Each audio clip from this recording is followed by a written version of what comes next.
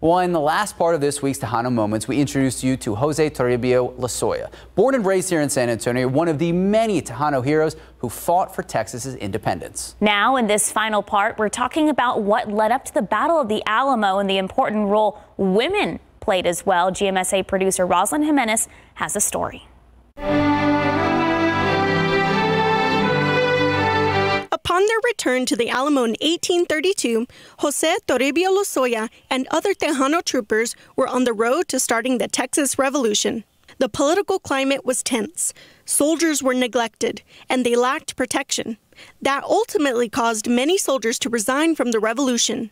Tejanos had grievances.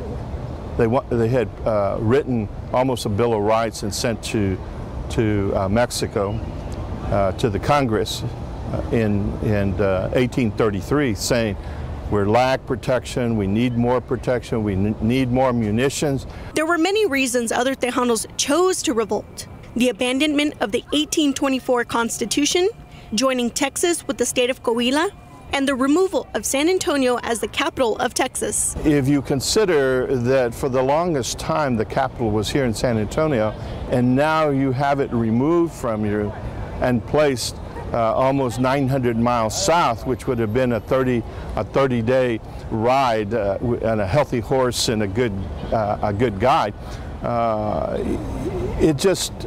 The promise of the future is not good when that's taken place.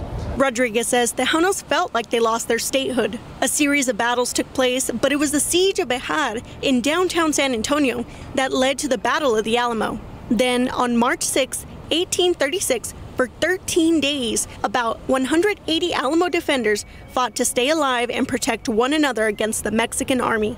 Their battle cry, Dios y Texas, God and Texas. But they couldn't have done it without the help of almost 24 Tejanas.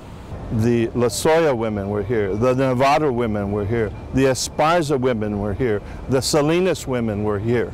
They helped bandage, prepare meals and bandage the wounded, and they survived it. Rodriguez says all Texans should be proud of the sacrifice and life of Toribio Lozoya because it helps to portray the contributions, accomplishments, and true history of Tejanos to Texas. Roslyn Jimenez, Ksat 12 News.